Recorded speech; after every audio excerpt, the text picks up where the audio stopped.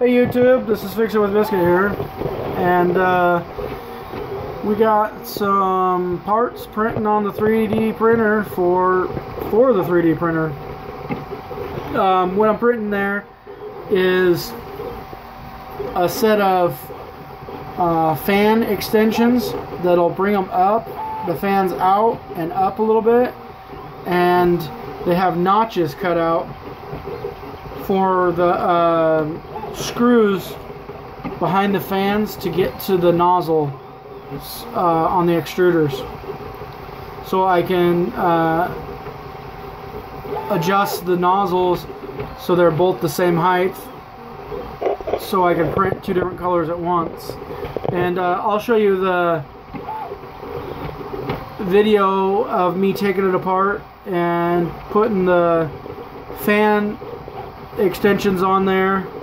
I'll have a video of that, and I just wanted to show you a little bit of it printing them. Thought it was pretty cool. Let's see if we can.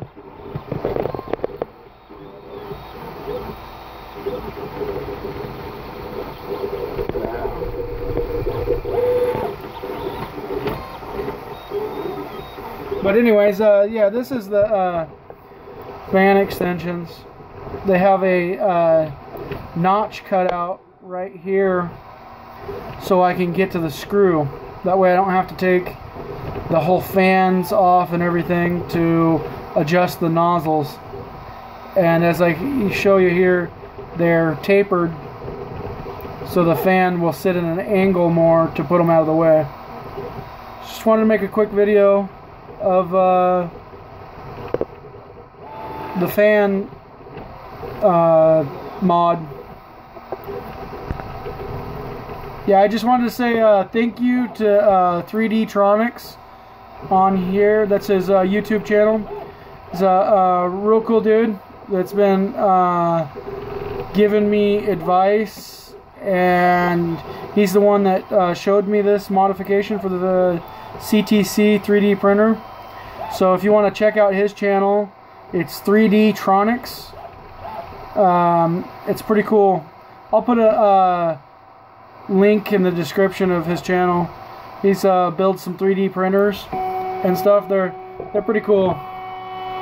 So it just got done. So you can see that these are fan mods. If my camera doesn't focus. So yeah, look, we'll have a video up of this putting the modification on the 3D printer. So thanks for watching.